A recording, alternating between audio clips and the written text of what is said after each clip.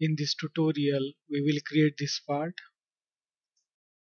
Click on New, then select Part Solid, then remove this tick and click on OK. Then select MMNS Part Solid. OK. Here at first we will create this plate of 80 by 120 length and 15 thickness.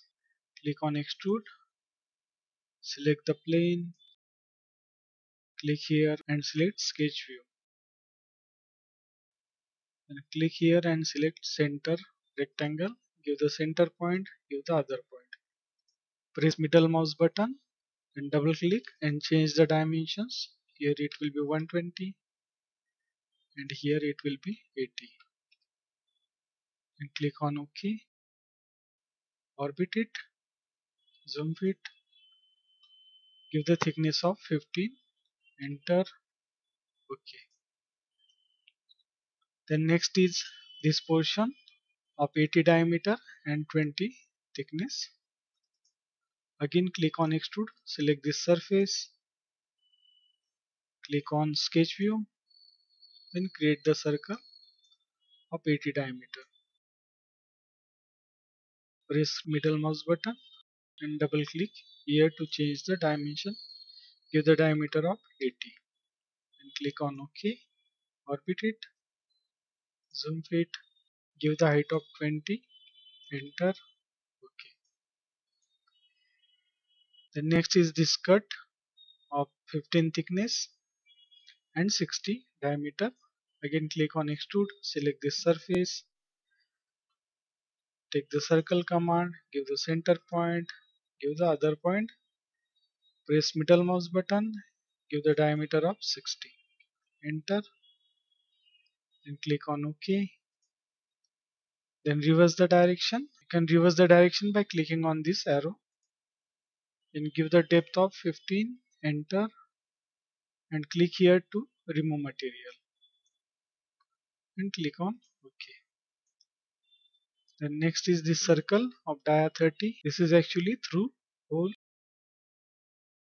Click on Extrude, select this internal surface, click on circle, give the center point, give the other point, press middle mouse button, give the diameter of 30, enter, OK. Then reverse the direction, click on remove material, click here and select on extrude to intersect with all surface, click on OK. Then next is this portion. Here this line length is 50 and this circle diameter will be 80. Click on extrude, select this vertical surface, click here on sketch view, zoom minus. Now we want to create rectangle with reference to this vertical line and this vertical line.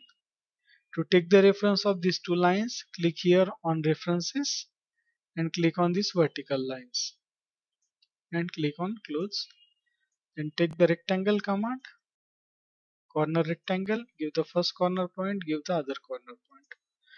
Press middle mouse button, give the height of 50, enter.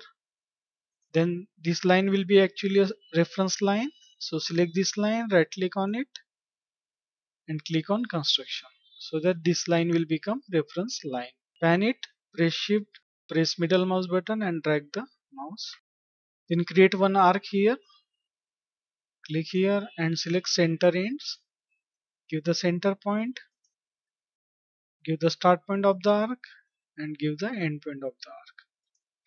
Then press the middle mouse button, then zoom fit. Then one more circle is required here, the diameter is 32. Click on circle, give the center point, give the other point, press middle mouse button, give the diameter of 32, enter. Then click on OK, zoom minus, orbit it, then reverse the direction by clicking on this arrow and give the depth of 20, enter, and click on OK. Then same is required on the opposite side. We will mirror it. Select the feature to be mirror, this feature, then click on mirror, then select the reference plane around which you want to mirror. Click on this right plane and click on OK. In this model, I have made one mistake. This 50 distance is from the top line and not from this bottom line. To make the changes, click on this arrow, then select this section 1, right click on it and edit definition. If you want to give it from the bottom, then we will have to minus this 15. That means this distance will become 35. Double click on it, make it 35, enter, click on OK. That's all. Thanks for watching. We will stop here.